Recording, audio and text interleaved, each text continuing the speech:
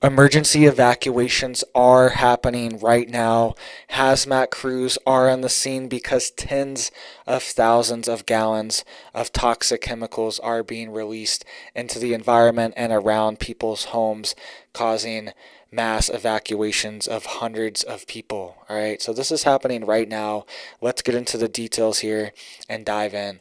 So we can see here evacuations ordered after Northwest Louisiana hazmat train derails, and this caused a massive train derailment, and there are hazmat crews on the scene to contain this massive crash that happened. And here's just a little scene. We'll get to some more pictures in just a second, but you can see here approximately 4 square miles of a Northwest Louisiana community was evacuated following a late Friday night train derailment involving hazardous materials. The incident occurred on the Union Pacific Railroad tracks in Kiachi, about 80 miles north of Jasper. This is also right outside Shreveport. And it says, according to the Desoto Parish Sheriff's Department, they were dealing with a spill and leak involving approximately 10,000 gallons of acetic anhydride, and which is fatal if inhaled, and approximately 1,000 gallons of propionic acid, which can cause injuries if inhaled or contacts the skin. And here's some more information. It says the initial investigation revealed that approximately 16 cars derailed, which caused the release of a corrosive liquid, Odom said. In the best interest of the public safety, a mandatory evacuation for everyone in 1.5-mile radius was issued. And it said that at least 2 cars are leaking an acid-related product, and that's right here, these 2 that I mentioned before. And it says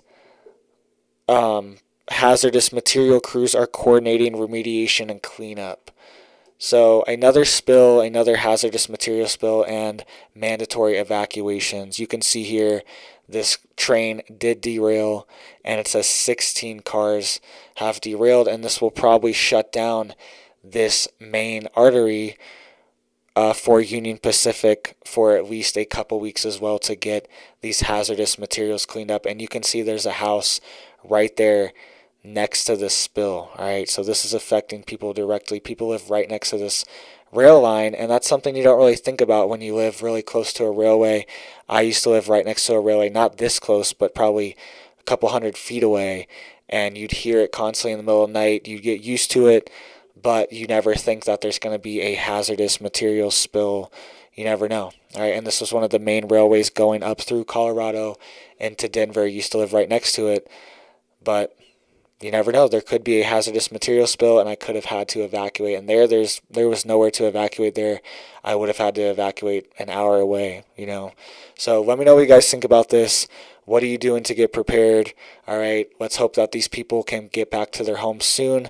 But it's sad that they are unsure when the evacuation orders will be lifted, because it'll take a while to clean up these hazardous materials. So hit that like, hit that sub, hit those comments down below. Thank you guys so much, and you have a big old blessed day.